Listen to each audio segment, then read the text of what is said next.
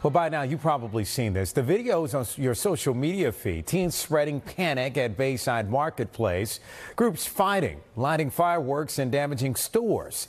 Amanda Placencia is live in downtown Miami with more. And Amanda, several teens have been arrested. Yes, Juan, 4 teens have been arrested between the ages of 14 and 16 years old after wreaking havoc last night here in Bayside. And we've learned that fireworks, which were mistaken for gunshots, are what led to that major police response. A massive police response at Bayside on New Year's Day.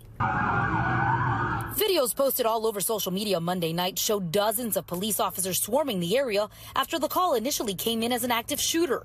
According to arrest reports, police say a large group of teens started causing a riot inside the mall and were lighting loud fireworks. They were entering businesses possibly armed with sticks, causing damage inside stores, and just creating panic for people inside Bayside. As officers tried to control the situation, they had to shut down Biscayne Boulevard for 6 blocks until the all clear was given. We are not reporting their names because they are minors, but 4 teens between the ages of 14 and 16 years old were arrested during the mayhem. Now that it's calm a day later, tourists and those who live in South Florida weighed in on what happened. A little bit worried about the security in the area. I have a baby, as you can see, so I think it could be like dangerous for the families that visiting around here. I heard what happened, I think, last night or New Year's in the downtown. So, yeah, I guess that was like a very dangerous thing.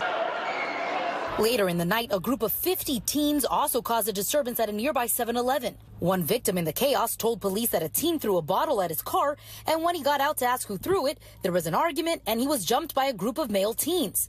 He told police that they went into his car and stole his iPhone. 2 of the teens were arrested for resisting an officer without violence. The other 2 are facing a host of charges, including burglary, grand theft, battery, and resisting an officer without violence. The president of the Downtown Neighbors Alliance had a statement about Monday night's situation, which read in part, a concerned resident mistook the fireworks destinations for gunshots and reported an active shooter, which led to the heavy deployment of police resources that is being shared on social media.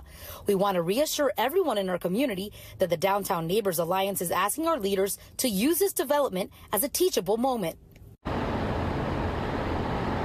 Now, all 4 of those teens who were arrested in last night's chaos are expected to appear in juvenile court on Wednesday. Live at Bayside in downtown Miami, Amanda Placencia, NBC6 News.